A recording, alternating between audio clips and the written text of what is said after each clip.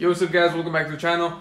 Yesterday I didn't get to upload a video. I was having some audio issues, sorry about that. I did got this MK3 which I was working on yesterday. It had a little bit of content, but I didn't like the audio. I also was working on showing you guys my clutch, but I didn't like the audio on that. I didn't really want to do a voiceover. But for today I'm gonna finish off this MK3 Supra. I was installing some gauges, so as soon as I'm done with that, I'm gonna get back onto probably do the video for the clutch, so I'll show you guys what clutch I'm gonna be running on my 135i and what's gonna be holding down the power. So yeah, I'll give you guys a sneak peek of what's going on with the Supra, and then I'll get back onto the clutch. All right, guys. So I got done with the Supra. I ended up finishing up hooking up the gauges. Welded a bung on the downpipe for the lambda probe for the AFRs. Gauge, the fuel pressure sensor I ended up doing right on the fuel rail on one of the banjo fittings, so I got that hooked up, and then the boost line right on one of the vacuum lines over there. Also hooked up the max solenoid for the boost controller and I wired that in. I'll go show you guys real quick how the gauges actually look. So you can see I got the gauges on the A-pillar. They're all working just fine. You can see the AFRs are there. Fuel pressure at 29, AFRs around 14 point something, and then you have 19 pounds of vacuum. So what I'm gonna do real quick, the customer should be back in a few hours to pick it up, so I'm gonna go test drive it real quick to make sure that the car running just fine. All right guys, so it's car driving just fine, nothing weird or anything. The gauges are working fine. Let me show you guys real quick. Let's see, you guys can see like the fuel, AFR, and boost. So all the gauges are working just fine. So yeah, just the boost controller. You can adjust the boost, so I'm probably gonna have the customer adjust it to whatever liking he wants to. Don't really want to mess with his boost settings, but yeah, the Supra is running good. So after taking the car for a drive, the car was fine. Drove it around, no problems. The car is good to go. The customer should be here in a little bit to pick it up.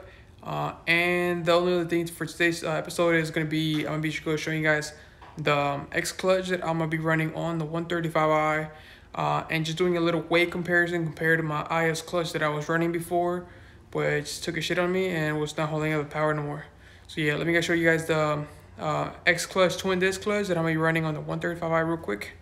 Here it goes. It's going to be the clutch that I'm running on the 135i. It's a Xclutch twin disc clutch, and I believe this clutch right here is rated for 1,400 pounds of torque. The twin disc clutch is the 9-inch twin disc, and it's an 8-bolt crank. So if you have a newer model N54, you might have a 6-bolt. So if you're getting a clutch just like this for your car, you want to make sure you have a 6 or an 8-bolt crank, or the appropriate one. So you can see right here, this is the diaphragm, compression diaphragm. Then you have your first friction ring. You have one clutch right there. There are 6-butt clutches. These are the ceramic clutches. So these are, if you're going for a little bit less aggressive, they can hold a little bit less torque, you might want to go with the organic. I went with ceramic, as this is the one that can hold the most power out of the whole class that they have for the N54s. So I'll put this right here on top of the turbo, and see your second one, friction ring, and then you have another one, and then underneath that you have your flywheel surface and the whole thing, the housing and everything. So yeah, I want to just put this back together real quick, and I'm gonna show you guys a weight comparison between this clutch right here and the stock IS clutch. First up on the scale is going to be the stock IS clutch, weighing in at 19.5 kilograms. So I forgot to change this to pounds, so 19.5 kilograms. I have it on here what that transfers to pounds.